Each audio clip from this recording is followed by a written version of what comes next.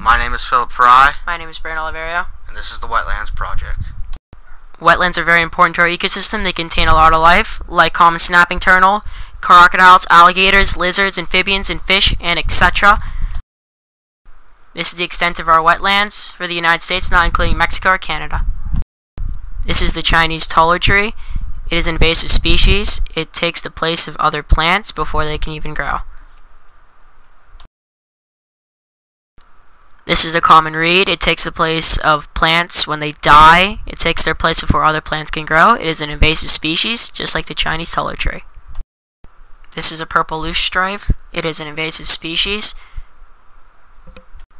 There are plenty of other invasive species or animals, including this crab.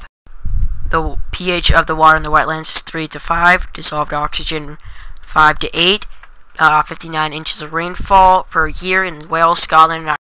This is the process on how plants in the wetlands clear out the water from pollution and other nasty materials.